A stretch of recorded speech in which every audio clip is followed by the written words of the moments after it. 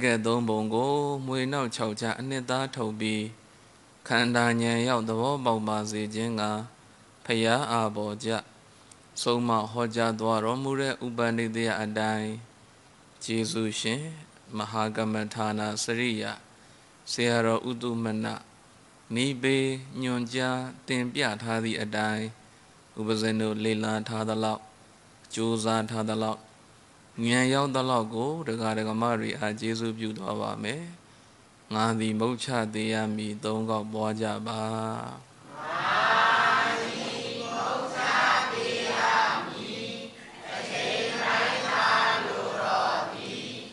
သေမုံမေညံဥမတော်တော်မည်ငါသည်မုတ်ချသေးရမည်အချိန်ပိုင်းသာလိုတော်သည်အသေးမုံမေညံဥမတော်တော်မည်ငါသည်မုတ်ချသေးရမည်အချိန်ပိုင်းသာလိုတော်သည်အသေးမုံမေညံဥမတော်တော်မည်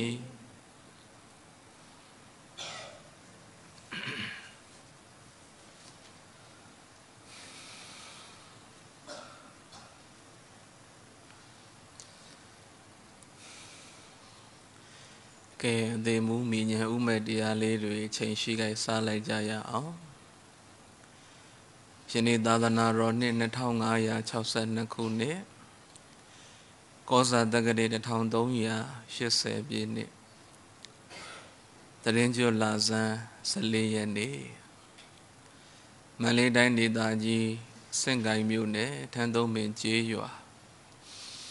အရိယဝန္တမောဂဝိပဿနာမဂ္ဂင်ဓမ္မရိပ်သာကြီးအတွင်၌ဆယ်ရက်တိုင်တိုင်ကျင်းပပြုလုပ်အပ်သောမောဂဝိပဿနာတရားဝဲကြီးပထမဦးဆုံးနေ့ညနေပိုင်းသစ္စာ၄ပါးတရားအဖြစ်ဟောကြားအပ်သော62ပါးသောမိစ္ဆာဒိဋ္ဌိအယူများနှင့်သဗ္ဗညုတဉာဏ်တရားဒေသနာတော်ဘုရားရှင်ကိုယ်တော်မြတ်ကြီးဟာဒိဋ္ဌိနဲ့ပတ်သက်လာလို့ရှိရင်62ပါးသောဒိဋ္ဌိဆိုပြီးတော့မှပြည့်ပြည့်စုံစုံဟောထားတာရှိတယ်ပေါ့62ပါးသောဒိဋ္ဌိတရားတွေကိုတရုပ်ခွဲတဲ့အခါကျတော့တတ္တရဒိဋ္ဌိက55ပါးရတယ်55ပါးတည်းလည်းပိုတာရှိတယ်ပေါ့ဒါပေမဲ့စာပေကျမ်းဂန်မှာတော့တတ္တရဒိဋ္ဌိကို55ပါးပြတယ်ဥစ္စေတာဒိဋ္ဌိကိုတော့9ပါးပြတယ်ပေါ့နှစ်ခုပေါင်းလိုက်တော့တက္ကာယဒိဋ္ဌိ62ပါးသောမိစ္ဆာဒိဋ္ဌိဆိုပြီးတော့မှမြတ်စွာဘုရားကဟောကြားထားတာလေးရှိတယ်ပေါ့အဲ့တော့ဒီကနေ့ညနေပိုင်းတရားဖြစ်နေဒိဋ္ဌိတရားနဲ့ပတ်သက်ပြီးတော့မှတန်းစီပြီးတော့ပဲဆယ်ရက်တိုင်တိုင်ဟောကြားမယ်လို့နှလုံးသွင်းထားတယ်ပေါ့ဒါကလည်းဦးဇင်းတို့ဟလာပလိတ်ကတကာကြီးတယောက်ကဦးဇင်းကိုလျှောက်တယ်62ပါးသောမိစ္ဆာဒိဋ္ဌိတက္ကာယဒိဋ္ဌိတွေဆိုတာတော့သိပါတယ်တဲ့တတ္တရဒိဋ္ဌိက55ပါးတဲ့ဥစ္စေတာဒိဋ္ဌိက9ပါးတဲ့အဲ့ဒီလိုမျိုးတွေက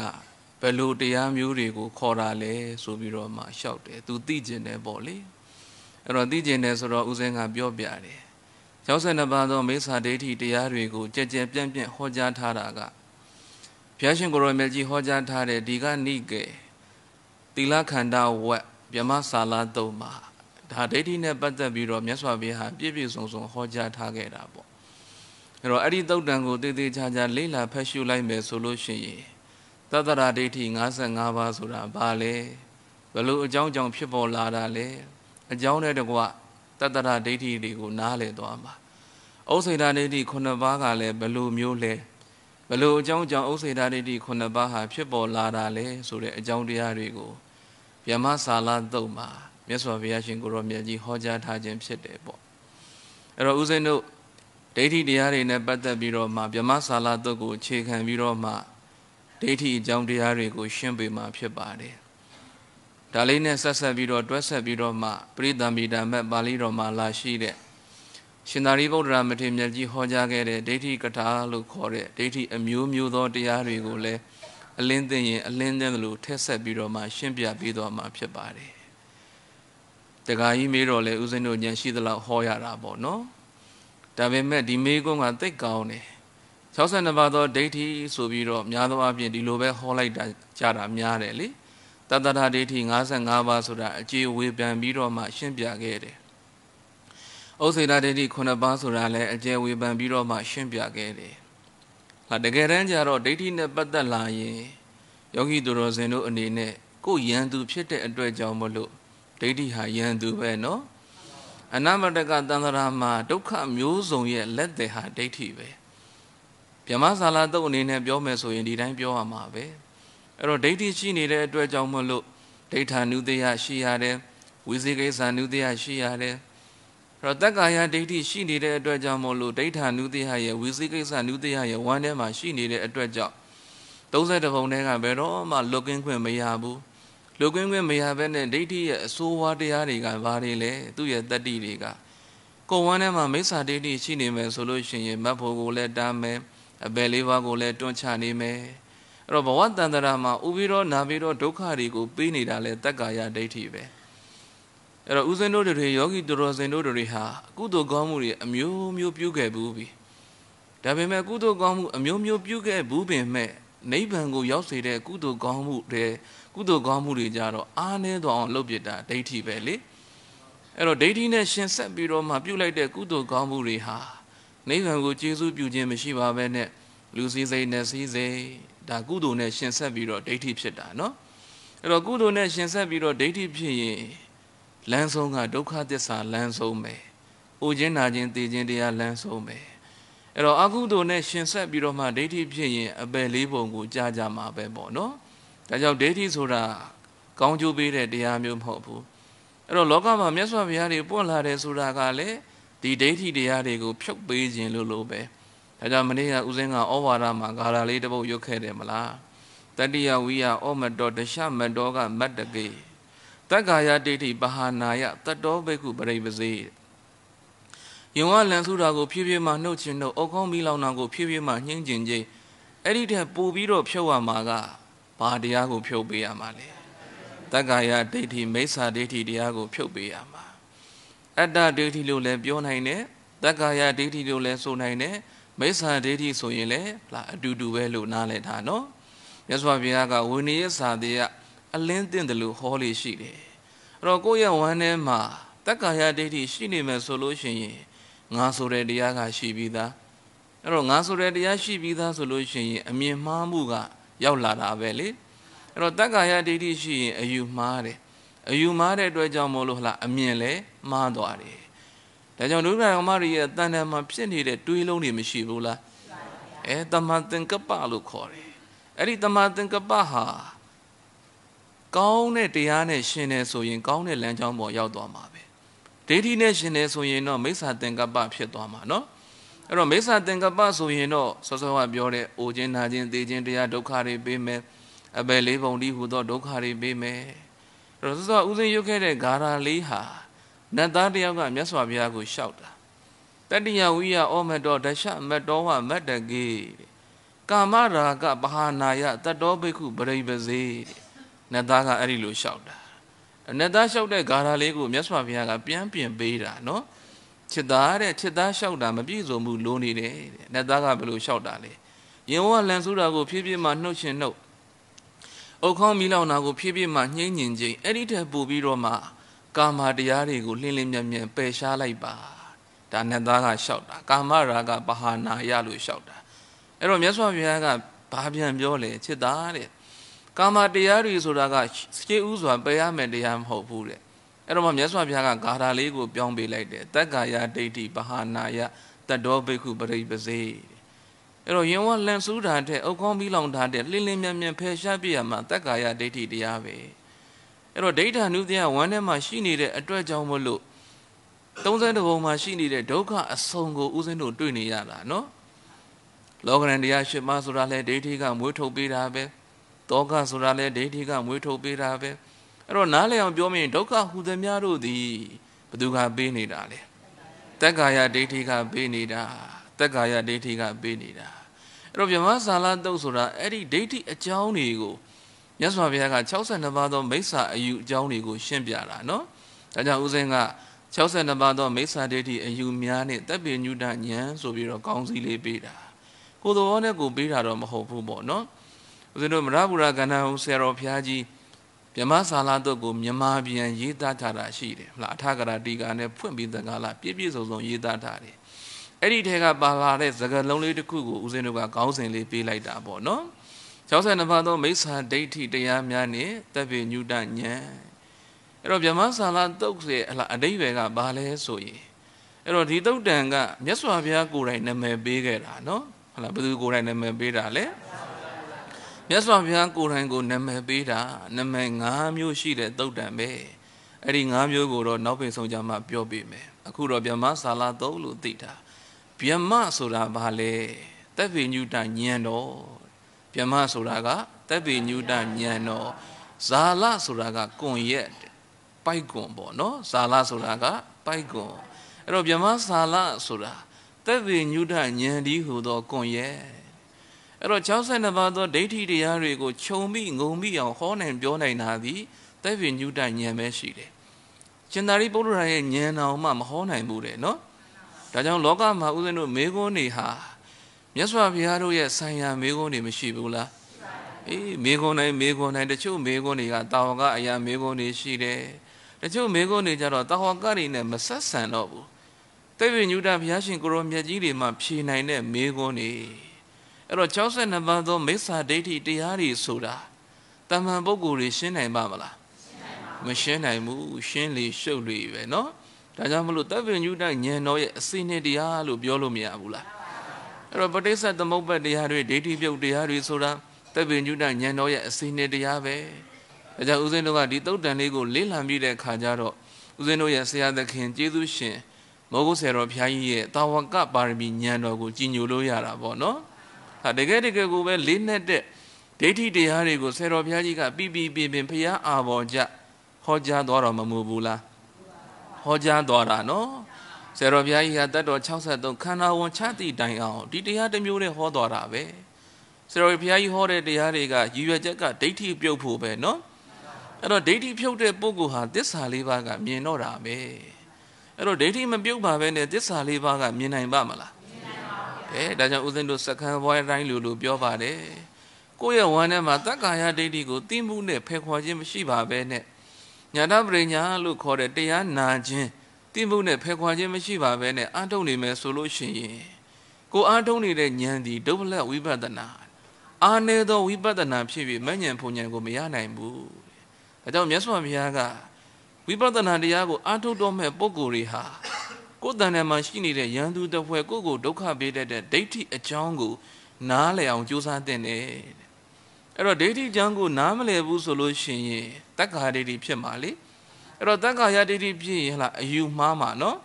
အယူမှားမယ်ဆိုရင်ဟလာအမြင်ကလည်းမှားသွားမယ်ဟလာအယူမှားအမြင်မှားသွားပြီဆိုရင်အဲ့ဒီပုဂ္ဂိုလ်ဟာအယူမှန်အမြင်မှန်မရှိတဲ့အတွက်ကြောင့်မလို့တန္တရာဝေဩဃကဘယ်တော့မှလွတ်ကင်းခွင့်ရပါမလားအေးဒါကြောင့်ကျေးဇူးတော်ရှင်မိုးကုတ်ဆရာတော်ဘုရားကြီးရဲ့ဉာဏ်တော်ဂုဏ်တော်တွေကိုစိတ်ထဲမှာအာရုံပြုကြနော်အဲ့တော့ဆရာတော်ဘုရားကြီးကတာဝကပါရမီဉာဏ်ကြီးကျယ်လိုက်လေခြင်းဒီလိုပဲပြောရမှာဒိဋ္ဌိပြုတ်တရားတွေကိုပိုင်ပိုင်နိုင်ဟောကြားခဲ့တာလေအဲ့တော့ဒိဋ္ဌိပြုတ်တရားတွေဆိုတာတမ္မန်တရားဟုတ်ရဲ့လားတမ္မန်တရားမဟုတ်ဘူးခန္ဓာဉာဏ်ရောက်နားလည်ထားမှုမရှိဘူးဆိုရင်အလွန်အင်မတန်မှနားလည်ရခက်တဲ့တရားတွေပဲတက္ကာယဒိဋ္ဌိဆိုတာဘယ်လိုမျိုးလဲတတ္တရဒိဋ္ဌိဆိုတာဘယ်လိုမျိုးလဲဥစ္စေရဒိဋ္ဌိဆိုတာဘယ်လိုမျိုးလဲအပုံရံတော့ယောဂီသူတော်စင်တို့သိကောင်းသိမှာပေါ့နော်ဒါပေမဲ့လေးလေးနက်နက်လောကဓမ္မနဲ့ရှင်လာပြီးတော့နေစဉ်ပြစ္ဆုတ်ပံအခိုက်မှာပဝတ္တိဝิญဉ်နဲ့ရှင်လာပြီးတော့ဖြုတ်နိုင်ဖို့အရေးမကြီးဘူးလားအေးကျေးဇူးတော်ရှင်မောဂုဆရာတော်ဘုရားကြီးကပဋိစ္စသမုပ္ပါဒ်တွေသင်ပေးတယ်ဆိုတာပဝတ္တိဝิญဉ်လို့ခေါ်တဲ့ပြစ္ဆုတ်ပံအခိုက်မှာဒိဋ္ဌိပြုတ်စေခြင်းလားနော်အဲ့တော့ပြစ္ဆုတ်ပံအခိုက်မှာဒိဋ္ဌိပြုတ်တာလောက်အခြားအရေးကြီးတာရှိပါမလားမရှိဘူးဦးဇင်းတို့တရားနာတဲ့တရားတွေထိုင်ကြတဲ့ပြစ္ဆုတ်ပံတဲ့ထဲမှာကိုယ်ဝမ်းထဲမှာရှိနေတဲ့ကိုယ့်ကိုယန္တုတဝဲဒုက္ခပေးနေတဲ့ဒိဋ္ဌိကိုဘာလုပ်နေတာတော့ဖြုတ်နေတာနော်ယခုကြတော့ဒါတရားနာပြီးတော့ဖြုတ်တာပေါ့နော်အေးဒါကြောင့်မြတ်စွာဘုရားကပြောတယ်ဒိဋ္ဌိဆိုတာ၃မျိုး၃စားနဲ့ဖြုတ်ရမယ်ညာတပရိညာနဲ့လည်းဖြုတ်ရမယ်တိရဏပရိညာနဲ့လည်းဖြုတ်ရမယ်ပဟာနပရိညာနဲ့လည်းဖြုတ်ရမယ်ဟ ဟောမြန်မာလိုပြောတဲ့ခါကျတော့တိမှုနဲ့လည်းဖြုတ်ရမယ်ပွားမှုနဲ့လည်းဖြုတ်ရမယ်ပယ်မှုနဲ့လည်းဖြုတ်ရမယ်ဒိဋ္ဌိကိုဘယ်လိုဖြုတ်ပေးရမှာတော့သုံးမျိုးသုံးစားဖြုတ်ပေးရမှာတိမှုနဲ့လည်းဖြုတ်ရမယ်ပွားမှုနဲ့လည်းဖြုတ်ရမယ်ပယ်မှုနဲ့လည်းဖြုတ်ရမယ်အဲ့တော့တရားနာတယ်ဆိုတာကိုယ်ဝမ်းထဲမှာရှိနေတဲ့ဒိဋ္ဌိကိုဘာနဲ့ဖြုတ်နေတာတိမှုနဲ့ဖြုတ်နေတာဘာနဲ့ဖြုတ်နေတာတော့အဲ့တော့တိမှုနဲ့ဖြုတ်ပြီးတော့မှခန္ဓာဉာဏ်ရောက်နားလေသွားပြီဆိုရင်တရားနာရင်နဲ့နော်ခန္ဓာဉာဏ်ရောက်နားလေပြီးတော့ဒိဋ္ဌိရဲ့အကြောင်းကိုဉာဏ်ထဲမှာရှင်းသွားပြီဆိုလို့ရှိရင်ပွားမှုနဲ့ပြုတ်သွားပြီအဲ့တော့ခန္ဓာနဲ့သိပြီးတော့ပြုတ်တာမှန်သမျှပွားမှုပဲတင်ညာနဲ့သိပြီးတော့ပြုတ်တာဟာသိမှုပဲနားလည်တာနော်တင်ညာနဲ့ရှင်ပြီးတော့ပြုတ်တာဟာသိမှုပြုတ်တာဟလာတရားနာပြီးတော့မှမှတ်ပြီးတော့ပြုတ်တာဟာတင်ညာနဲ့ရှင်ပြုတ်တာအဲ့ဒီလိုမဟုတ်ပါပဲနဲ့ဦးဇင်းတို့ကလည်းသစ္စာလေးပါးတရားတွေဒိဋ္ဌိပြုတ်တရားတွေဟောကြားပေးနေတယ်ယောဂီသူတော်စင်တို့ကလည်းခန္ဓာကိုယ်ဉာဏ်ရောက်ပြီးတော့ဒိဋ္ဌိရဲ့အကြောင်းကိုနားလည်ပြီးတော့ပြုတ်သွားတယ်ဆိုရင်တော့သိမှုနဲ့ပြုတ်ပြီးတော့မှပွားမှုနဲ့ဆက်ပြီးတော့ဘာဖြစ်သွားပြီလဲပြုတ်ထွက်သွားပြီအဲ့တော့ပွားမှုနဲ့ပြုတ်ဖို့ကပို့ပြီးတော့ရေးမကြည့်ဘူးလားအဲ့ဒါမှခန္ဓာဉာဏ်ရောက်ဒိဋ္ဌိပြုတ်တရားလို့နားလည်ထားနော်ဒါကြောင့်ဘုရားရှင်ကိုရောမြတ်ကြီးဟောကြားထားခဲ့တဲ့62ပါးသောမိစ္ဆာဒိဋ္ဌိအကြောင်းလို့ခေါ်တဲ့ဗြဟ္မဆာလတုတ်ဆိုတာတပ္ပိညုတဉာဏ်တော်ကြီးရဲ့အကြောင်းကိုရှင်းပြတာပါပဲတပ္ပိညုတဉာဏ်ရဲ့ဂုဏ်တော်ကိုရှင်းပြတာနော်အဲ့တော့တပ္ပိညုတဉာဏ်ကြီးဟာဘလောက်တောင်ထက်မြက်တယ်လဲဘလောက်တောင်ဂုဏ်ရည်စွမ်းရည်တွေကြီးမားတယ်လဲဒါကိုရှင်းပြတာအဲ့တော့အဲ့ဒီတုတ်တံမှာထကရာကရှင်းပြတယ်ဖျားတဆူရဲ့ဉာဏ်တော်ကိုတဲ့ယူဇနာပေါင်း2,400,000အတူရှိတဲ့မြေကြီးတုပ်မြတ်ကြီးကျယ်မြင့်မားတဲ့ရှင်သာရိပုတ္တရာဉာဏ်တော်ကြီးတဲ့တောင်ထောက်ဆလို့မမီနိုင်ဘူးတဲ့မိနိုင်ပါမလားမမီနိုင်ဘူးတပ္ပိညုတဉာဏ်တော်ဆိုတာအလွန်အင်မတန်မှလေးနဲ့တယ်နော်အလွန်အင်မတန်မှလေးနဲ့တဲ့အတွက်ကြောင့်မလို့ယူဇနာပေါင်း2,400,000အတူရှိတဲ့မြေကြီးတုအမှုတ်မြတ်ပညာဉာဏ်ကြီးကျယ်တဲ့ရှင်သာရိပုတ္တရာမထေရမြတ်ကြီးတော်မှာမြတ်စွာဘုရားမေခွန်းမေးရင်ချက်ချင်းဖြေနိုင်တာမဟုတ်ဘူးမြတ်စွာဘုရားရဲ့အာဘော်လေးကိုဆက်မေးရသေးတယ်နော်မြတ်စွာဘုရားဒီမေခွန်းဟာဘာကိုဆိုလိုတာလဲဘယ်လိုအကြောင်းအရာကိုဆိုလိုတာလဲအဲ့ဒီလိုမေးပြီးတော့မှတရားတော်ရဲ့ဒီအတိတ်နဲ့ကိုသိပြီးတော့မှရှင်သာရိပုတ္တရာကရှင်းပြနိုင်တာနော်ဒါကြောင့်တပ္ပိညုတဉာဏ်ဆိုတာအလွန်အင်မတန်မှကြီးကျယ်တဲ့ဉာဏ်ကြီးလို့နားလည်ထားအလွန်အင်မတန်မှကြီးကျယ်တဲ့ဉာဏ်ကြီးနဲ့မိစ္ဆာဒိဋ္ဌိတရားတွေကိုရှင်းရှင်းလင်းလင်းဟောကြားပေးတာအဲ့တော့တမန်ပုဂ္ဂိုလ်တွေဆိုနားလည်လိုက်မှမလားဒါကြောင့်မလို့မြတ်စွာဘုရားကပြောတာပေါ့ငါတို့ဘုရားတွေလောကသုံးပါးမှာပွင့်မလာဘူးဆိုရင်ကဘာနဲ့မြေစာဆိုသလိုပဲတဲ့တက္ကာယဒိဋ္ဌိနဲ့အာကုတုတရားအမြဲမပြတ်တွန်းတွဲနေမှာနော်အဲ့တော့ဘုရားကပွင့်မလာဘူးဆိုရင်လောကကြီးဟာဒိဋ္ဌိမင်းမှုနေမှာပဲမိစ္ဆာဒိဋ္ဌိမင်းမှုနေမှာပဲတတ္တဝါတွေဘာလို့အကြောင်းတရားတွေလှုပ်အကျိုးတရားတွေပြုလုပ်အဲ့တော့ဘုရားပွင့်လာခြင်းမရှိတဲ့အတွက်ကြောင့်မှန်ကန်တဲ့လမ်းကိုသိနိုင်ပါမလားမှန်ကန်တဲ့လမ်းကိုမသိနိုင်တဲ့အတွက်ကြောင့်ကိုလှုပ်လေသမျှဟာဒိဋ္ဌိအယူဆတွေနဲ့လှုပ်တယ်ပြောတော့လဲဒိဋ္ဌိပြောတယ်ကြည့်တော့လဲဒိဋ္ဌိကြည့်တယ်နားထောင်တော့လဲဒိဋ္ဌိနဲ့ရှင်ဆက်ပြီးတော့နားထောင်တယ်ဟုတ်တယ်နော်အဲ့တော့ဒိဋ္ဌိနဲ့ရှင်ဆက်ပြီးတော့မှတန်တရာကျင်လည်ခဲ့ရတာဖြစ်တဲ့အတွက်ကြောင့်မလို့ဒိဋ္ဌိရဲ့ဆိုးကျိုးတွေဒီအပယ်လေးပုံကိုလည်းပြစ်ချတယ်အဲ့တော့ကုသိုလ်နဲ့ရှင်တဲ့ဒိဋ္ဌိတောင်မှဒုက္ခဓမ္မတွေကိုအိုခြင်းနာခြင်းသိခြင်းဒုက္ခတွေမပေးဘူးလားကောင်းပြီဒါကြောင့်ဗြဟ္မဆာလတုတ်ဆိုတာ62ပါးသောမိစ္ဆာဒိဋ္ဌိတရားတွေကိုရှင်းပြထားတာဒါလေးနဲ့ပတ်သက်ပြီးတော့မှဦးဇင်းတို့ကဒိဋ္ဌိဆိုတာဘာလဲသိအောင်ကြိုးစားရမယ်နော်ဒိဋ္ဌိဆိုတာဘာလဲဆိုတာသိဖို့အရေးမကြီးဘူးလားဒိဋ္ဌိဆိုတာဘာလဲအဲ့ဒါဦးဇင်းတို့သိအောင်လေးလာရမယ်အဲ့တော့ကိုယ့်ရဲ့ဉာဏ်ထဲမှာဒိဋ္ဌိပြုတ်သွားတာဘယ်လိုအနေထားမျိုးဘယ်လိုဉာဏ်မျိုးရမှဒိဋ္ဌိပြုတ်သွားတာလဲဒါလည်းသိအောင်ပြောရမယ်နော်အဲ့တော့ပြောနေကြတာပဲဒိဋ္ဌိပြုတ်တရားအဲ့တော့ကိုယ့်သူများကလာမေးမယ်ဘယ်လိုလုပ်ဒိဋ္ဌိပြုတ်တာလဲဒိဋ္ဌိပြုတ်သွားတာဘယ်လိုမျိုးဒိဋ္ဌိပြုတ်သွားလဲဆိုရင်ဖြေတတ်ဖို့လိုတယ်နော်အဲ့တော့ခန္ဓာဉာဏ်ရောက်ရှိတဲ့ပုဂ္ဂိုလ်တွေကတော့ဖြေနိုင်မှာပေါ့တည်တည်ချာချာနားလည်မထားဘူးဒိဋ္ဌိကြောင့်ကိုနားမလည်ထားဘူးဆိုရင်ဖြေနိုင်မှာမဟုတ်ဘူးဒါကြောင့်ဘုရားရှင်ကိုရောမြတ်ကြီးကဒိဋ္ဌိပြုတ်ဖို့ဆိုလို့ရှိရင်တဲ့ကိုယ့်ရဲ့ဉာဏ်ထဲမှာဒိဋ္ဌိရဲ့အကြောင်းတရားတွေကိုနားလည်ဖို့လိုအပ်တယ်နော်ဒိဋ္ဌိဆိုတာဘယ်လိုသဘောတော်ဝါရှိလ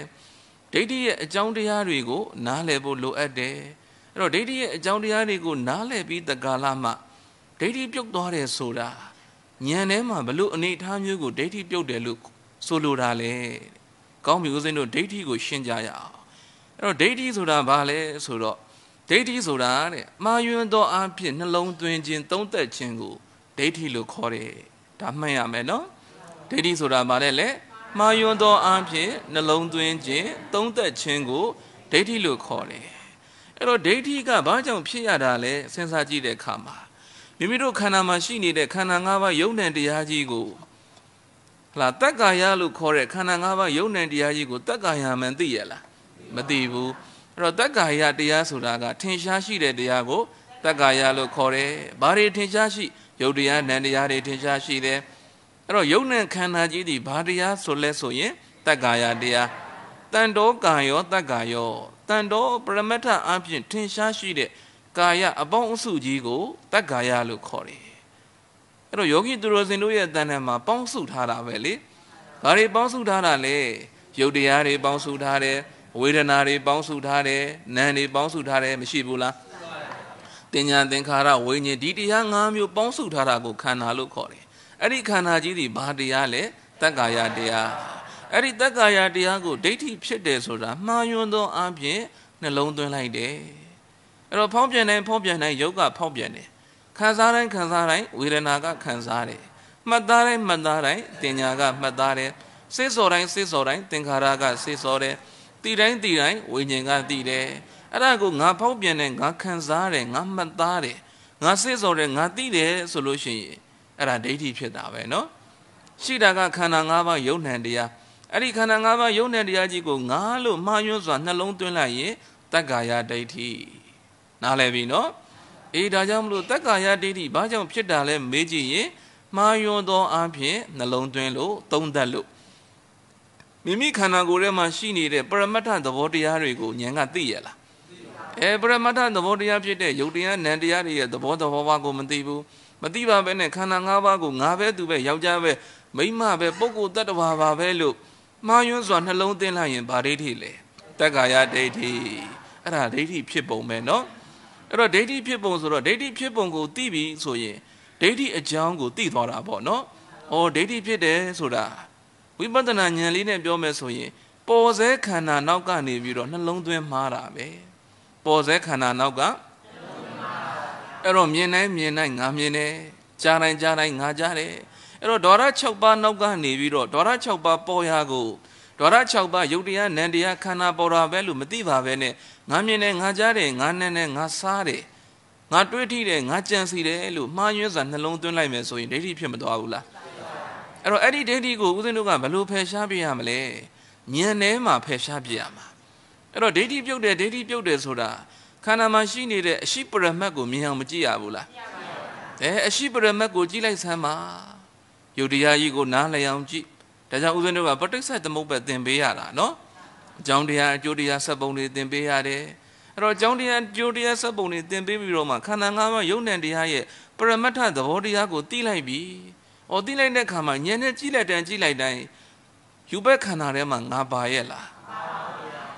အဲ့လိုမျိုးယူဘက်ခန္ဓာသည်ငါမဟုတ်ဘူးလို့သိလိုက်တာကိုယ်အသိဉာဏ်နဲ့ဘာပြုတ်သွားတာလဲဒိဋ္ဌိပြုတ်သွားတာရှင်းလေးပဲနော်သူများမေးရင်ဖြေတတ်ပါစေဒိဋ္ဌိဆိုတာဘလို့တရားမျိုးလဲဆိုရင်မှားယွင်းစွာနှလုံးသွင်းတာဟုတ်ပြီနော်ဒိဋ္ဌိဆိုတာဘလို့တရားမျိုးလဲမှားယွင်းစွာနှလုံးသွင်းတာဘာကိုမှားယွင်းစွာနှလုံးသွင်းတာလဲဆိုရင်ခန္ဓာ၅ပါးယုံ nant တရားကြီးကိုငါလို့မှားယွင်းစွာနှလုံးသွင်းတာအဲ့တော့ပြည့်စုံပြောဒီတိုင်းပြောရမှာပေါ့နော်ဒိဋ္ဌိဆိုတာဘာလဲဆိုရင်ခန္ဓာ၅ပါးယုံ nant တရားကြီးကိုငါလို့မှားယွင်းစွာနှလုံးသွင်းတာသုံးသက်တာကိုဒိဋ္ဌိအဲ့တော့ဒိဋ္ဌိပြုတ်တယ်ဆိုတာအသိဉာဏ်ထဲမှာဒိဋ္ဌိကြောင့်ကိုနားလည်ပြီးတော့မှယုဒ္ဓမနန္ဒမပဲရှိပါလားဖောက်ပြန်တတ်တဲ့သဘောတရားတွေအာယုံကိုညှွတ်တတ်တဲ့သဘောတရားတွေအနေစာဒုက္ခအနတ္တဒီတိအောင်သွားမှာနော်ဘယ်တိအောင်သွားမလဲအနေစာဒုက္ခအနတ္တဒီသဘောနဲ့လက္ခဏာတိအောင်မသွားရဘူးလားဖောက်ပြန်တတ်တဲ့သဘောရဲ့သူ့ရဲ့လက္ခဏာရဲ့ဒီလိုသွားမှာပေါ့နော်အဲ့ဒီလိုသွားလိုက်ပြီဆိုရင်ခန္ဓာနဲ့ပတ်သက်ပြီးတော့အကြောင်းတရားအကျိုးတရားကိုနားလည်သွားပြီဒါကြောင့်ဦးဇင်းတို့ပဋိစ္စသမုပ္ပါဒ်ခန္ဓာကိုရှင်းပြတဲ့အခါမှာခန္ဓာသိတယ်ဆိုတာအကြောင်းနဲ့တကွသိသိ၍အကျိုးခန္ဓာ၅ပါးတစ်ပါးပေါ်မှာသဘောနဲ့လက္ခဏာနဲ့ဟုတ်တိုင်းမှန်ဆိုတာသိရတယ်အဲ့ဒါကိုဝိသေသလက္ခဏာနဲ့တာမင်ညလက္ခဏာလို့စာလို့သုံးတယ်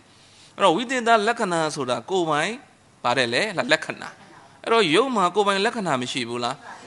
းယုတ်ဒီကိုယ်ပိုင်လက္ခဏာပါလေဖောင်းပြန်တတ်တဲ့သဘောဝေဒနာကခံစားတတ်တဲ့သဘောဟုတ်ပြီနော်တင်ညာကမှတ်သားတတ်တဲ့သဘောသင်္ခါရကစိတ်စော်ပြုပြင်တတ်တဲ့သဘောဝိညာဉ်ကသိတတ်တဲ့သဘောအဲ့တော့ဒိဋ္ဌိပြုတ်ဖို့ဆိုရင်ခန္ဓာမသိပါပဲနဲ့ဒိဋ္ဌိကပြုတ်ကိုမပြုတ်တာအဲ့တော့ခန္ဓာသိဖို့ဆိုရင်ပဋိစ္စသမုပ္ပါဉာဏ်မရပါပဲနဲ့ခန္ဓာသိနိုင်ပါမလားဒါကြောင့်ကျေးဇူးတော်ရှင်မိုးကုတ်ဆရာတော်ဘုရားကြီးကပဋိစ္စသမုပ္ပါတရားတွေကိုဟောကြားခဲ့တာနော်ဇဝိုင်းဒေသနာတော်ကြီးကိုတီထွင်ပြီးတော့မှယောဂီသူတော်စင်တို့ကိုဉာဏ်ထဲမှာခန္ဓာလို့ခေါ်တဲ့ဒေသနာအစဉ်ရောက်လာအောင်လို့လေအဲ့တော့ခန္ဓာလို့ခေါ်တဲ့ဒေသနာအစဉ်ရောက်လာပြီဆိုမှတက္ကာယဒိဋ္ဌိကဉာဏ်ထဲမှာရှင်းသွားမှာတရားထိုင်လိုက်တယ်နာတဲ့သဘောလေးတွေ့တယ်ညောင်းတဲ့သဘောလေးတွေ့တယ်ဒါလုပ်ငန်းခွင်မှာဒိဋ္ဌိဖြုတ်တာနော်လုပ်ငန်းခွင်မှာဒိဋ္ဌိဖြုတ်လိုက်တော့နာတဲ့သဘောလေးစဉ်းစားကြည့်စမ်းပဋိစ္စသမုပ္ပါတရားတွေပါလားငါဆိုတာမပါပါလားဒီသိဉာဏ်ရလိုက်တာဒီဒါဥစဉ်တို့တက္ကာယဒိဋ္ဌိကိုခန္ဓာပေါ်မှာသိမှုနဲ့ဘာလို့လိုက်တာလဲဖြုတ်ပြလိုက်တာပြီးတော့မှငါခန္ဓာကိုယ်ထဲမှာရှိနေတဲ့ယုတ်တရားနံတရားတွေဟာအသိဉာဏ်နဲ့ကြည့်လိုက်တိုင်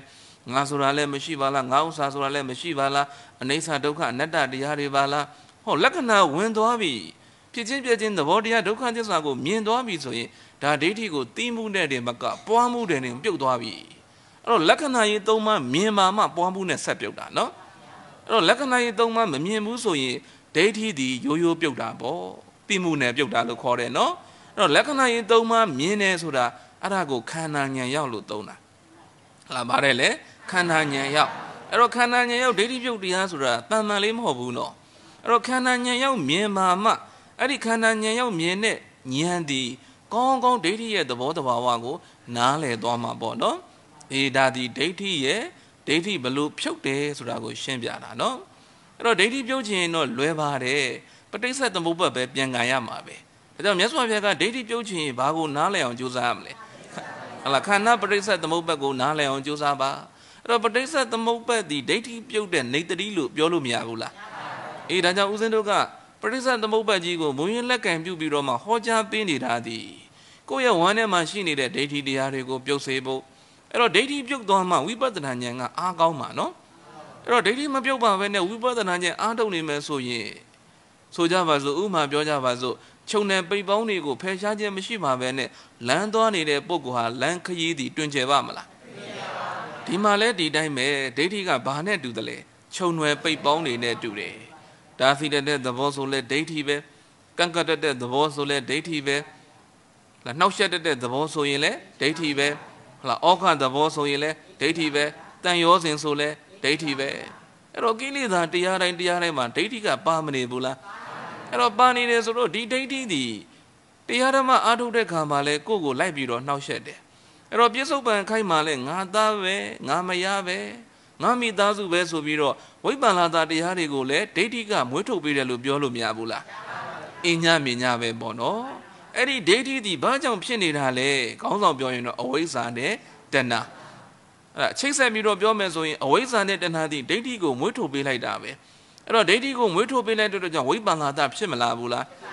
းအယူမှားတယ်လေဘာမှားတာလဲအဲ့တော့အယူမှားတော့ဘာမှဆက်မှားတယ်လေအမြင်မှာဆက်မှားတယ်အဲ့တော့ခန္ဓာကိုယ်ကြီးဒီအနိစ္စဒုက္ခအနတ္တလို့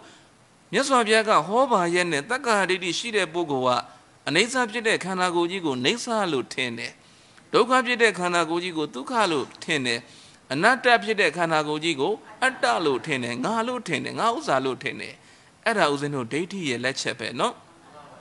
ဘာရဲ့လက်ချက်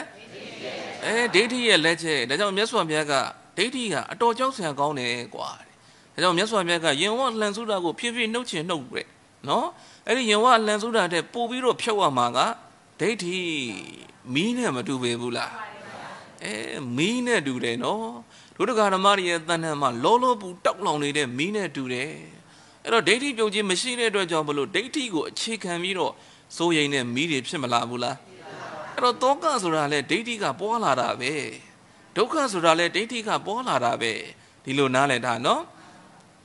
်အဲ့တော့မှဘု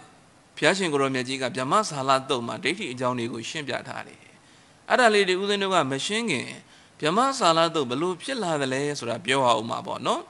အဲ့တော့ဗြဟ္မဆာလတုတ်ဟာဘလို့ဖြစ်ပေါ်လာတယ်လဲဆိုလို့ရှိရင် မြတ်စွာဘုရားရှင်ကိုရောမြတ်ကြီးဟာတဲ့တခါတော့ကရာဇဂိုပြည်ကနေထွက်ပြီးတော့မှနာလန္ဒကိုသွားတယ်ပေါ့နော်အဲ့တော့ရာဇဂိုပြည်နဲ့နာလန္ဒကြားထဲမှာခရီးသွားနေတော့ဒေသစာတီကြွနေတော့မမျော်လင့်နဲ့မဲ့တိုက်ဆိုင်ပဲတဲ့တုတ်ပိယလို့ခေါ်တဲ့ပရပိုင်ကြီးရဲ့သူ့ရဲ့တပည့်ဖြစ်တဲ့ဗြဟ္မတတ္တလူလင်ရဲ့မမျော်လင့်မဲနဲ့သွားပြီးတော့စုံမိကြတယ်ဆိုပဲမမျော်လင့်မဲနဲ့သွားပြီးတော့စုံမိကြတယ်နော်အဲ့တော့နာလန္ဒမြို့ဆိုတာကပရပိုက်တွေတိတ်များတယ်ဦးဇင်းတို့စံပေကျမ်းကမှာပြောမယ်ဆိုရင်ဘုရားရှင်ကိုရောမြတ်ကြီးရဲ့အရင်ပွင့်ခဲ့တဲ့ဘုရားကြီး6ဆူဆိုတာဒိဋ္ဌိဆရာကြီး6ပါးလေအဲ့တော့ဒိဋ္ဌိဆရာကြီး6ပါးထဲမှာရှိတဲ့နိဂန္ဓနာထဗုဒ္ဓဆိုတာရှိတယ်ယနေ့ခေတ်ကျတော့ဂျိန်းပေါ့နော်အဲ့တော့နိဂန္ဓနာထဗုဒ္ဓလို့ခေါ်တယ်အဲ့ဒီခေတ်တုန်းကတော့မြတ်စွာဘုရားခေတ်တုန်းကတော့သူ့ကိုမဟာဝီရလို့ခေါ်တယ်နော်မဟာဝီရလို့ခေါ်တဲ့အဲ့ဒီနိဂန္ဓနာထဗုဒ္ဓကြီးဟာနာလန္ဒမြို့မှာနေတယ်အဲ့တော့နာလန္ဒမြို့မှာအကြီးကျယ်ခန်းခန်းနာနာနေတာသူ့ကိုဘယ်သူကကိုးကွယ်တယ်လဲဆိုရင်ဥပါလိလို့ခေါ်တဲ့တထေးကြီးကကိုးကွယ်တယ်ကြီးတဲ့ချမ်းသာတယ်နော်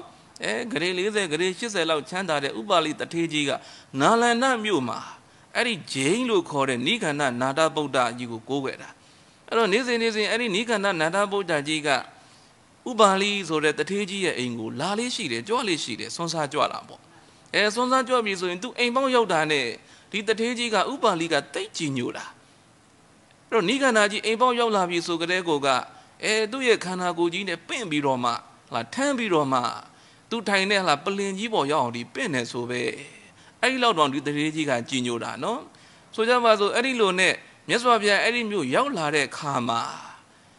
ဒီဥပါလိလို့ခေါ်တဲ့ဒီတထေးကြီးဟာမြတ်စွာဘုရားရဲ့တရားကိုနာကြားလိုက်ရတယ်အဲ့တော့ဒီနေရာမှာဂျိန်းဝါဒနဲ့နိဂန္ဓနာထဗုဒ္ဓရဲ့အယူအဆနဲ့မြတ်စွာဘုရားတို့ဟောကြားတဲ့အယူအဆမတူဘူးအဲ့တော့မြတ်စွာဘုရားတို့ကြတော့ကံကိုအခြေခံပြီးတော့ဟောတယ်ကာယကံနဲ့ဝစီကံနဲ့မနောကံနဲ့ဒီလိုဟောတယ်နော်အဲ့တော့ဂျိန်းကကြတော့အဲ့ဒီလိုမဟောဘူးဒံလို့ဟောတယ်ကာယဒံနဲ့ဝစီဒံနဲ့မနောဒံသူကဒီလိုဟောတာပေါ့နော်အဲ့တော့ဒီလိုဟောတဲ့အခါမှာသူတို့ရဲ့အယူအဆချင်းမတူဘူးဦးဇင်းတို့ရဲ့မြတ်စွာဘုရားရဲ့အယူအဆကကံ3ပါးမှာဘယ်ကံဒီအပြစ်ကြီးဆုံးလဲဆိုရင်မနောကံအပြစ်ကြီးဆုံးအဲ့တော့နိဂန္ဓနာထလို့ခေါ်တဲ့မဟာဝီရတို့ရဲ့အယူအဆကကြတော့ကာယကံကအပြစ်ကြီးဆုံးတဲ့အဲ့တော့သူတို့ကမျက်စိနဲ့မြင်ရတာကိုပြောတာလေအဲ့တော့မျက်စိနဲ့မြင်ရတဲ့တက်ဖြတ်နေတဲ့ကာယကံမှုနဲ့တက်ဖြတ်တဲ့အတွက်ကြောင့်ပါဏာတိပါဒကံထိုက်တာကဆိုပြီးတော့မှကာယဒံကိုအပြစ်ကြီးဆုံးဆိုပြီးတော့သတ်မှတ်တယ်နော်အဲ့တော့ကာယကံကိုအပြစ်ကြီးဆုံးလို့သတ်မှတ်တဲ့ခါမှာစကားစမြည်ပြောကြရင်းနဲ့ဥပါလိဒီတထေးကြီးနဲ့စကားစမြည်ပြောကြရင်းနဲ့ဘယ်ဟုတ်မလဲတဲ့မြတ်စွာဘုရားဟောကြားထားခဲ့တဲ့ရှင်ကြီးကိုရမဟောကြားထားခဲ့တဲ့မနောကံအပြစ်ကြီးတယ်ဆိုတာဘယ်ဟုတ်မလဲတဲ့ကာယကံကပိုအပြစ်ကြီးတာပေါ့တဲ့လူဘိန်းတွေကိုမျက်စိနဲ့မြင်ရတာကပိုအပြစ်ကြီးတယ်ထင်တာကာယကံမှုနဲ့လှုပ်တာကပိုအပြစ်ကြီးတယ်ထင်ပြီးတော့မှ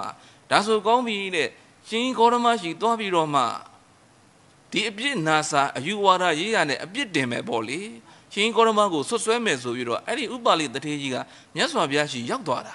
အဲ့တော့မြတ်စွာဘုရားရှိရောက်သွားတော့ထုံးစံတိုင်းပေါ့မြတ်စွာဘုရားကတရားဟောပေးလိုက်တယ်တရားဟောပေးလိုက်တဲ့ခါကျတော့ဥပါလိတထေးကြီးကသောတာပန်တည်သွားတာအဲ့တော့သောတာပန်တည်သွားတဲ့ခါကျတော့သောတာပန်တို့ရဲ့ဂုဏ်အေးဆိုတာအယံကိုစိတ်ဝင်စားကောင်းတယ်နော်အဲ့တော့သောတာပန်ရဲ့ဂုဏ်အေးကဘာလဲဆိုရင်သင်္ခါရတရားတွေကိုနှိမ့်စလို့ဘယ်တော့မှနှလုံးသွင်းခြင်းမရှိတော့ဘူးအဲ့တော့သောတာပန်ဖြစ်သွားပြီဆိုရင်ပိဿာနာရိယကံကြီးဘယ်တော့မှကျူးလွန်ခြင်းမရှိတော့ဘူး၅ပါးသီလမြဲသွားတယ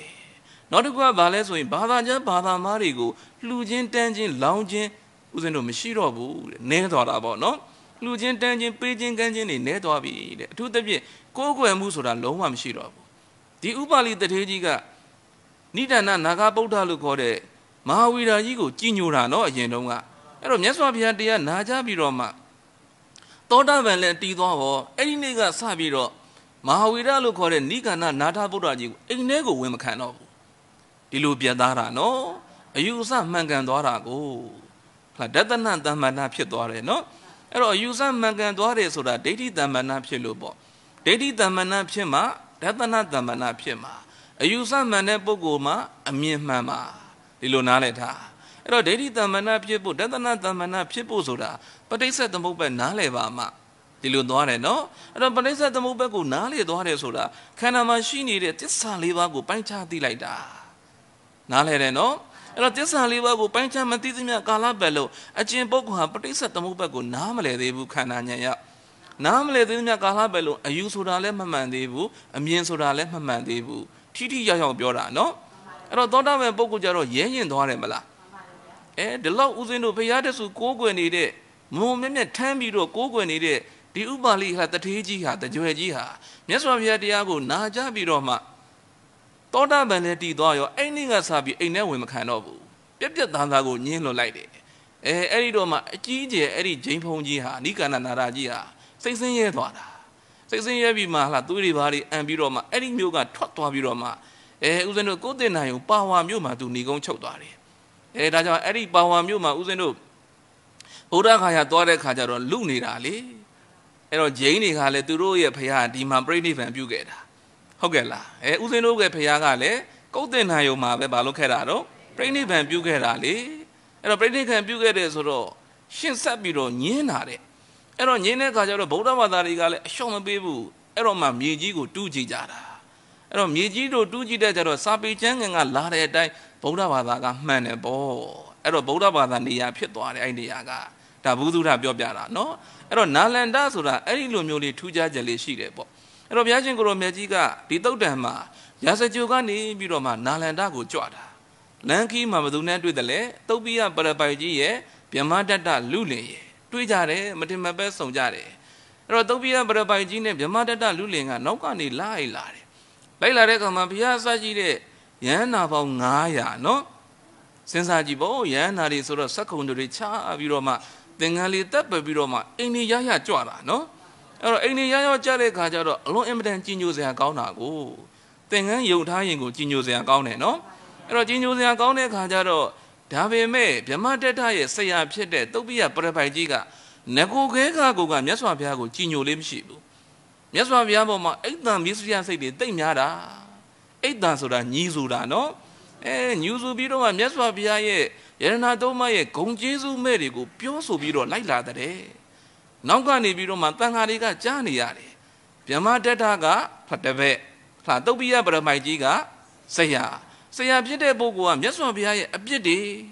ယရဏသုံးပါးရဲ့အပြစ်တွေဂုဏ်ကျေးဇူးမဲ့တွေကိုပြောပြီးတော့လိုက်လာတာအဲ့တော့သူတို့ကအဲ့ဒီလိုလိုက်လာတဲ့ခါကျတော့တပည့်ဖြစ်တဲ့ဗြဟ္မတတ္ထကကြတော့အဲ့ဒီလိုမဟုတ်ဘူးဆရာပြောလိုက်တဲ့ညင်းဆိုပြီးတော့မဟုတ်ဘူးယရဏသုံးပါးရဲ့ဂုဏ်ကျေးဇူးကိုပြောပြီးတော့လိုက်လာတာကဲဆရာနဲ့တပည့်ကပြောင်းပြန်ဖြစ်နေတယ်နော်ဆရာကကြတော့ယရဏသုံးပါးရဲ့ကျေးဇူးမဲ့ကိုပြောဆိုလိုက်လာတယ်ဗြဟ္မတတ္တလူလင်ဟာတပည့်ကတော့ယရဏသုံးပါးရဲ့ဂုဏ်ကျေးဇူးကိုလိုက်လာတယ်ဒါကြောင့်ဒီနေရာမှာမှတ်ချက်လေးဦးဇင်းတို့ကစဉ်းစားမိတယ်နော်ဆရာပင်ဖြစ်လင်ကစားဉာဏ်မရှိဘူးဆိုရင်သာသနာတော်ရဲ့အစီအနှစ်သာရကိုထိတွေ့ခွင့်ရပါမလားမရဘူးတကယ်ကိုပဲဦးဇင်းတို့ဘုံရှင်ကံရှင်ဖြစ်တဲ့သာသနာတော်ရဲ့အနှစ်သာရမြတ်စွာဘုရားကြီးရှေ့ကကြွနေတာတောင်မှကြီးညိုခွင့်မရရှာဘူးနော်ဘုံကံတယ်လို့ပဲပေါ့ဉာဏ်မရှိလို့ပဲပေါ့နော်စာကမလို့ဥမာပေးထားတယ်လေမြတ်တော်ထဲမှာသမင်တွေရှိတယ်တဲ့သမင်တွေကလာပြီးတကားလားမြတ်တွေမစားဘူးလားမြတ်တွေစားတဲ့အခါမှာအဲ့ဒီမြတ်တွေထဲမှာအလုံးအင်မတန်မှအဖိုးတိုက်တန်တဲ့ဗရမ ्या ယရနာကြီးရှိတယ်အဲ့တော့မြတ်တွေကိုသမင်တွေကလာစားသမင်တွေကမြတ်တွေကိုစားပြင်စား냐တော့လဲဗရမ ्या ယရနာကြီးရဲ့တန်ဖိုးကိုဒီသမင်တွေနားလေရဲ့လားနားမလဲဘူးစားပြီးတော့မှဗရမ ्या ယရနာကြီးကိုထားပြီးတော့မှထွက်သွားကြတယ်ဒါဖြင့်ဒုဒကဓမ္မတွေလည်းသာသနာတော်မှာနေကြပြီဆိုရင်သာသနာရဲ့တန်ဖိုးကိုနားလည်ဖို့လိုတယ်နော်သမင်မိုက်တွေကဲ့သို့သာသနာတန်ဖိုးကိုနားမလဲတဲ့ပုဂ္ဂိုလ်တွေလောကကြီးမှာအများကြီးပဲနော်အဲ့တော့သာသနာရဲ့တန်ဖိုးဆိုတာဘာလဲသဗ္ဗจิตဉာဏ်တော်ရဲ့အစီအစဉ်တရားတွေကသာသနာတန်ဖိုးပဲလေအစိုးအမတွေကိုလိုက်နာရမယ်ဓမ္မာနုဓမ္မပတ္တိမရှိဘူးလား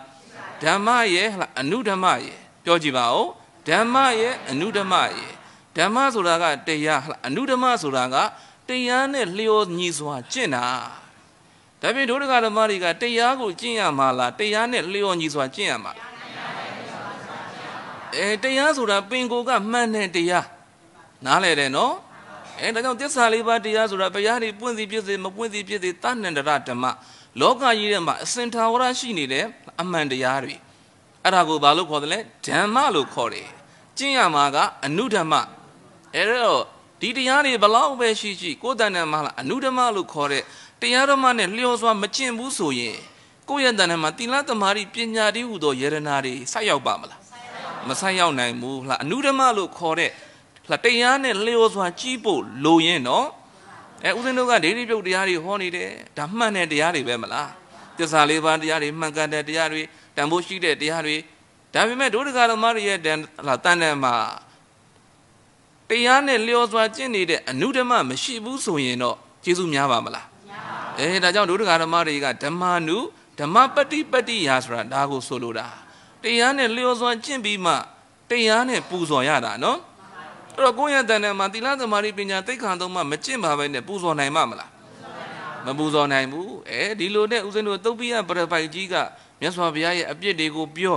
ဗြဟ္မတတကတားမြစ်ပြီးတော့မြတ်စွာဘုရားရဲ့ဂုဏ်တော်တွေကိုပြောချီးမွမ်းတာပေါ့နော်အဲ့တော့ချီးမွမ်းပြီးတော့ရှောင်ရင်းနဲ့ပဲနာလန္ဒမြို့ကိုရောက်သွားတယ်အဲ့တော့နာလန္ဒမြို့ကိုရောက်ပြီးတော့ညနေဆောင်လေးရောက်သွားပြီနေဝင်ကန်လေးလေးပေါ့အဲ့တော့နေဝင်ကန်လေးလေးရောက်တာတော့ဟလာအမ္ပလတိကဥယျာဉ်ထဲမှာမင်းကွန်းကြီးရှိတယ်မင်းကွန်းဆိုတာဘယ်လိုနေရာမျိုးလဲဆိုရင်စာပေကရှင်းပြထားတယ်မင်းကွန်းဆိုတာတဲ့ရှင်ဘုရင်တွေသွားတဲ့ခါမှာပေါ့နော်တိုင်ငံလှည့်လေတဲ့ခါမှာ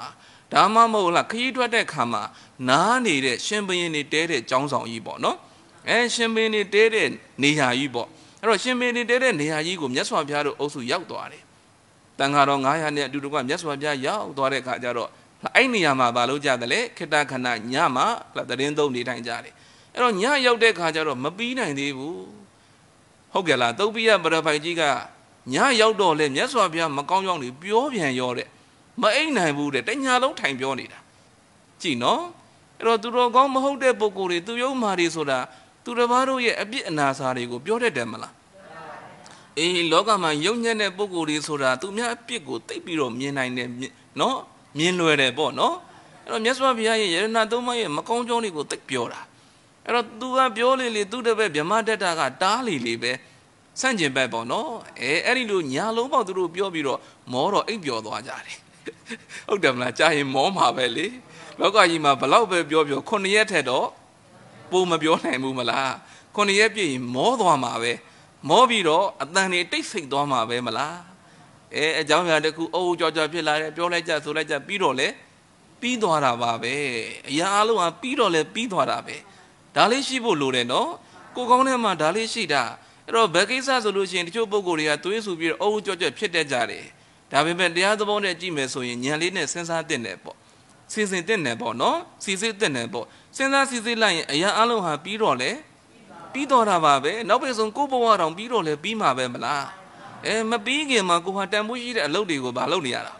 လုပ်နေရတယ်ကိုတဏ္ဍာမှာရှိနေတဲ့ကိုခြင်းတရားတွေကောင်းမွန်ဖို့ကြိုးစားကြရတယ်ကိုရဲ့စိတ်ကလေးတွေတည်ငြိမ်ဖို့ဟလားတမာတိတရားတွေကြိုးစားကြရတယ်ပညာတရားတွေထက်ထက်မြက်မြက်ဖြစ်ဖို့ကြိုးစားကြရတယ်အဲ့ဒီလိုနဲ့ပြီးသွားရောညအိတ်သွားရောဟလားမနေ့ခင်းနင်းလာတဲ့ခါကျတော့ယဟန်900ပေါ့နော်အဲ့တော့ယဟန်900ကဟလားတစောင်းထဲမှာစုဝေးပြီးတော့မှညတုန်းကအကြောင်းတွေပြောကြတာပေါ့ကြည်စမ်းမအောင်ဆရာနဲ့တပည့်ဟာအယူဆမတူလိုက်တာအဲ့တော့ဆရာဖြစ်တဲ့ပုဂ္ဂိုလ်ကတော့မြတ်စွာဘုရားရဲ့ယရဏသုံးပါးရဲ့ဂုဏ်ကျေးဇူးပဲတွေကိုပြောလိုက်တာဗြဟ္မတတလူလင်လို့ခေါ်တဲ့တပည့်ဖြစ်တဲ့ပုဂ္ဂိုလ်ကတော့ယရဏသုံးပါးရဲ့ကျေးဇူးကိုချီးမွမ်းလိုက်တာပြောကြတယ်နော်အဲ့တော့ပြောကြပြီးတော့မှယဟန်တန်ခါ9ပါးဟာမြတ်စွာဘုရားရဲ့သက်ပင်ကျူတဉာဏ်တော်ကြီးကိုချီးမွမ်းလို့နေတယ်ဘုရားရှင်ကိုရောမြတ်ကြီးရဲ့ဉာဏ်တော်ကြီးဆိုတာအလွန်အင်မတန်ကြီးလွန်အင်မတန်ကြီးညိုစရာကောင်းတာပဲဘလို့ကြီးညိုစရာကောင်းတာလဲမြတ်စွာဘုရားဟောကြားထားတဲ့နိဒာနဝကတန်ရုပ်မှာဓာတုကတန်ရုပ်ဆိုပြီးရှိတယ်နော်ဓာတုတုတ်ဆိုပြီးရှိတယ်ဓာတုဆိုတာဘာလဲလေဓာတ်စန္ဒပေါ့အဲ့တော့တရားဝါရီကကိုယ့်ရဲ့တဏ္ဍာမှာစန္ဒတွေတူရဲ့လားစန္ဒတွေမတူဘူးအမြင်တွေလည်းမတူဘူးအကြိုက်တွေလည်းမတူဘူးအဲ့ဒီတုတ်တန်လေးလာကြည့်ပေါ့အဲ့ဒီတုတ်တန်မှာမြတ်စွာဘုရားကနာနာဓိမုတ်တိကတာလို့ခေါ်တဲ့မြတ်စွာဘုရားမှာအဲ့ဒီဉာဏ်တော်ရှိတယ်နော်နာနာဓိမုတ်တိဆိုတာဝိနည်းရရဲ့အစ္ဆဒကိုလိုက်ပြီးတကားလားဇယိုက်တွေမတူပုံတွေအနေထားတွေပြောင်းလဲပုံတွေမြတ်စွာဘုရားကနားလဲတယ်နော်နားလဲတော့တန်ဃာတော်တွေကအဲ့ဒီအကြောင်းကိုချီးမွမ်းနေကြတယ်အဲ့ဒီအကြောင်းကိုချီးမွမ်းနေတဲ့အချိန်မှာပဲမြတ်စွာဘုရားကြွလာတယ်အဲ့တော့မြတ်စွာဘုရားကြွလာပြီးမှမြတ်စွာဘုရားကသိတယ်နော်သိလျက်နဲ့မေးတော်မူတယ်ခြေသားတို့တဲ့ငါဘုရားကြွလာတဲ့အချိန်မှာဘယ်လိုကိစ္စတွေဘယ်လိုစကားတွေနဲ့ဆွေးနွေးနေကြသလဲအဲ့တော့ဘယ်လိုစကားတွေနဲ့ဆွေးနွေးနေကြလဲဆိုတော့သုတ်ပိယပရပိုက်ကြီးရဲ့စကားရဲ့ Yamadata Lulin ye, Yadanadoma go Chimwan Bioso de Zaga ye, Nana Wimota lo kore Nyando ye. Any a Jandoma go a chicken viroma, Yamasala dosoda, Pibolada, Nalavino, Dab Yamasala do Pibola yare, Hoaji and Jown man. Rodito da Majiji like, Sayaga Yadanadoma ye, a pigo piore, gay rabo, no? Tadavega Jaro Yanadoma ye, Con Jesu go Balodale, Chimwana. Eroma Meswa Biaga, Chidaro, and Gavia Dana Pataviro, Ovara Bime. Bana Pataviro, Ovara Bira Leso, Madaya Gone, not Daliga. Bamadayam Leso in Lokama needed Poguri Hare, Kay Jin, Chimwan Jinsura, Baduma Lunheim Bude. How then, no? Kay Jin, Chimwan Jinsura, looking at Bogo Shiela. Meswa Biaga, Dukur and Jobida, Netty Loki, Anindi Dore. Lokama Kay looked at Bogo Yelule. Mashibu, Kay looked at Bogos or Shiela. Mashibu, Pialetega Budus and the Yaushidele, Shinyi Wadati Doa, the young dog. Shinyi Wadazuraga, easily needed a Pogo. Shinyi Wadaga le, Bama de Yamahobu, Chandeka don't need it. Yin says they needed so bad. Yin says they needed Kajaro, Eddie Budus and Pogoa, Shinyi Wadaji dog, the young down at the Yamabiro, Kay that day. Tibogo, Anida Lamandibabu, Tilu Jordan, no? Patiamale Mahobus of your Dobiayo, Rodovian Kajaro, Chendari Bodra, Medina Gigi, Dobiayo, or Chendari Bodra, Medina Gigi, Yabiro, Teyaramari, Mado, Chendari Bodra, Medina Giga, Yanji, the Bogo Gisoro, Teyaramari, Jeje Bemia, Hall like the day. Or Jeje Bemia Hall like the Budus in Bogua, Malay, a Jeji Hoadala, Bololo, Mammy Malay. Oh, Mulufu, no? A Jeji Hoyadala, Bololo, Mammy Malay, Kayanabe. Erane Duga, Shin Ananaji Domayo. Roshianaji Dobene Kajaro, Shana made a ball, Baluri Picadale, Iludi Payasoro, Matubu, Nale Yaulavi. Rongale Yaulavi, so Itiago La. A Jale Mahobu, a Jale Mahobu, Nale Luma Holiday. Nale, your hobby and all the Duga Biobenabe. Penne Tiago Casine Viro, time to a hoadala. Malupu, no? Erido Nepiachi Yautor of Yaga, Pabiodele. Ere Logama, Sese needed Bogole, Kaye, Malupude. Saga, a Jeji Biore Bogole, Tete, Hore Bogole, Kaye, Malupude. Gingerly Hore Bogole, Kaye, Malupude, Lubamala. And Nabiaron Kaye, Malupude. Daria Logarema, she, no? Kaye, Jin and Chimwanji Mashibula. Imale say a revenue out the Luption Evile. Rogayan Jin and Chimon Jingo, Champu Viro and Yaswabiaga, Yanigo Somavi. Yanigo Soma and Sonyado, Le Durgamari, Le Lainayama, no? Roma Yaswabiaga Biore, Chedaro, Sanjin Bagu, Lulare, Bogu Rigade. Nabia, a bigo Biogan Besoyen. Paya Yerenaya, a bigo Biogan Besoyen. Tanga Yerenaya, a bigo Biojagan Besoyen. Tinche daru ye Satanama, Agara diari Matabane. Yanadoma ye a bien asago Biore Dredjam, Pamatayabu, Agara diari Matabane, Erilo Biojare Dredjam Mulule, Manimata, Machi Manete, Amuyari Gole Mapiabane, Saja Chini Gole Mapibane. That's why I chat don't get Biore, no? Yanadoma go Sanchin back. Biore Malai, Choboguri, Biojara Valley. Yanadoma go Sanchin back, Bioga Mesoyen, a pitin viro. Pioga Mesoyene, Tinchedaro and Nene, Agara diari, Matabane, Yana Muyari le, Piamadovane, oh, not a guy say Piamurile, Mapibane. Ero Didiani had Dotha diari belly, Agara diazura, and you de Vemala. Oh, Nago Bioa Ligi, Choboguri Josiagone, no, and you de take Gide. Ero a new de Tare Poguha, good than a man, Dotha Shinida. Doda she needed a book of Pogo, 2 pure Piasibian in Ave. Yaswabiaga Bassa Hodale, Taliga Madaziabe. Elilu Doda Diari, Dominata Diari, she needed a Pogo Hare, Kanama she needed Pichit in the Hodiarigo, Mamina Nedra Jamalu, Mapuko, and a year paid at Diari. Didiari she needed Bagu and a Bimal. Mapogo and a Bimaso in Chetal Dia Ato. Go Danama Dodari, Mapeshana Musu in Dia Yavamala. Raja Uzenga Biobule, they are lancing Sura, Tiname, Niwurana Diarigo, Pesha Biara. Niwurana Diarigo, Peshamu, Mishiba Vene, Patriba and Liva, the Vavaboma, I will say Biro, Palau Bebus in Jim, Mackenzie, Atoni, နိဝရဏရှိနေရပါမလားအေးဒါကြောင့်မြတ်စွာဘုရားကဒါကိုပြောတာကိုစန့်ကျင်ဘက်ဖြစ်လာပြီဆိုရင်ကိုယ့်ရဲ့တဏ္ဍာမှာဒေါသဖြစ်မလာဘူးလားဖြစ်လာတာပဲလူဆိုတာကိုယ့်ရဲ့မကောင်းကြောင်းပြောလိုက်ရင်မကြိုက်ဘူးနော်အမူအရာလေးနဲ့ဖက်ခနဲ့ဆိုပြီးမျက်လုံးလေးကရောက်သွားတာပြီးတော့မှစိတ်ကဘာလို့လိုက်လဲပြန်ထိန်းလိုက်တာအဲ့တော့အမူအရာလေးကတော့ရှိတယ်နော်အဲ့တော့ပုရုဇဉ်ဆိုတာကိုမကောင်းကြောပြောရင်ကြိုက်ရဲ့လားအဲ့ဒီလိုမျိုးမကြိုက်တာကြောင့်ပြဿနာတွေဖြစ်နေတာနားလဲတယ်နော်အဲကြောင့်မြတ်စွာဘုရားကအဲ့ဒီလိုမကြိုက်ဘူးဆိုရင်ကိုယ်တဏ္ဍာမှာဒေါသတရားဖြစ်လာတယ်ဒေါသဆိုတာကောင်းတဲ့တရားလား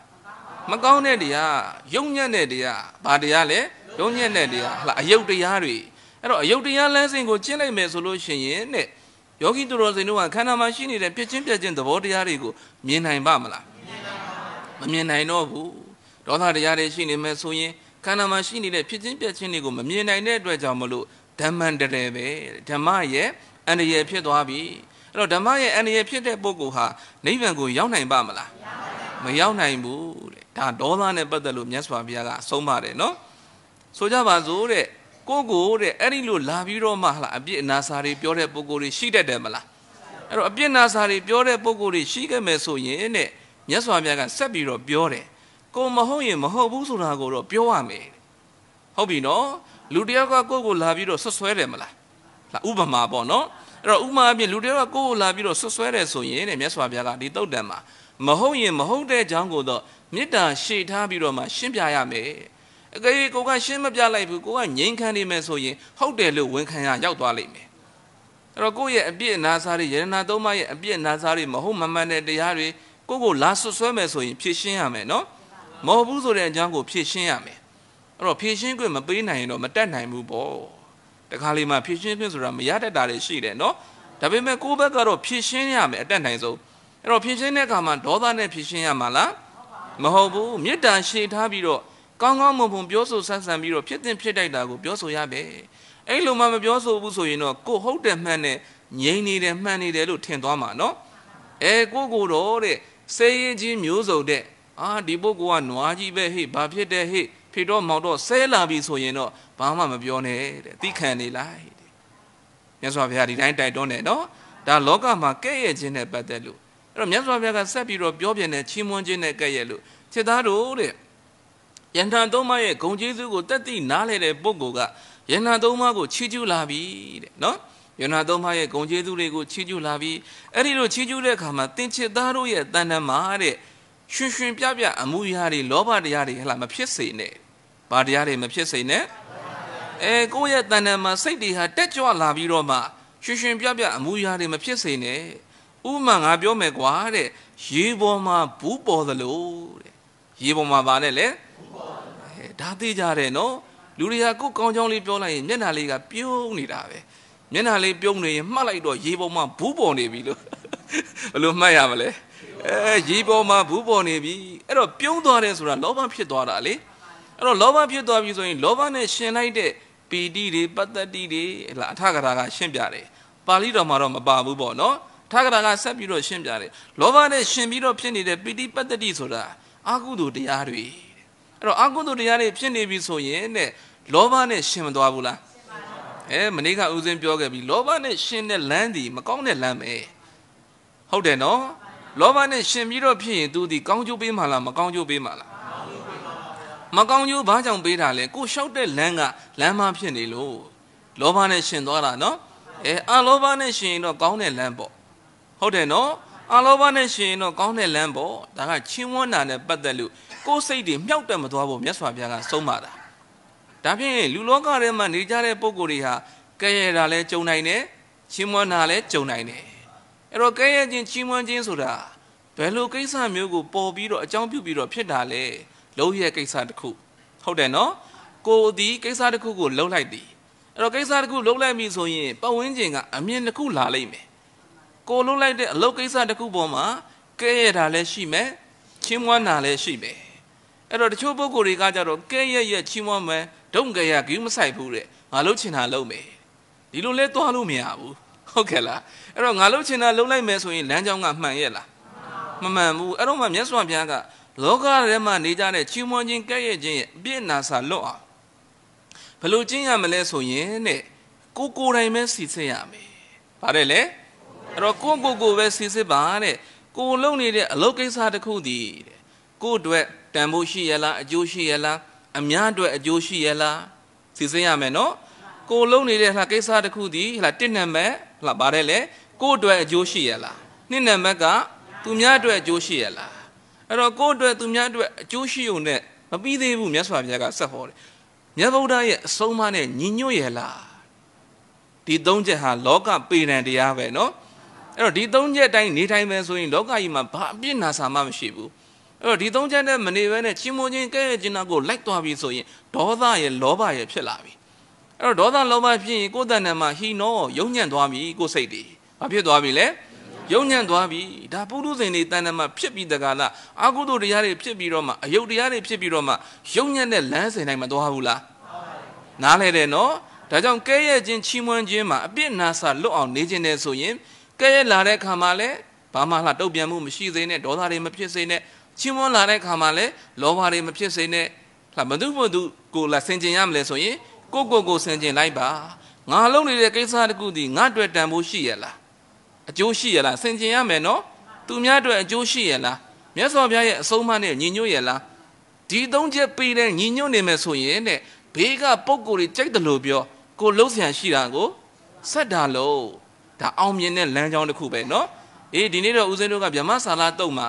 ဒါဥစွာပထမကဲ့ရဲ့ခြင်းနဲ့ချီးမွမ်းခြင်းကိုမြတ်စွာဘုရားဒီလိုဟောကြားခဲ့ပါတယ်ဒါလေးကိုပဲလောကပေတံလို့ခေါ်တယ်နော်လောကထဲမှာဒီတိုင်းနေနိုင်ရင်ကိုပဲနိဗ္ဗာန်ရောက်တဲ့လမ်းကြောင်းပေါ်ရောက်မသွားဘူးလားဒေါသတရားလည်းမဖြစ်ဘူးလောဘတရားလည်းမဖြစ်ဘူးအဲ့ဒီဒေါသလောဘဖြစ်တာကမောဟရှိလို့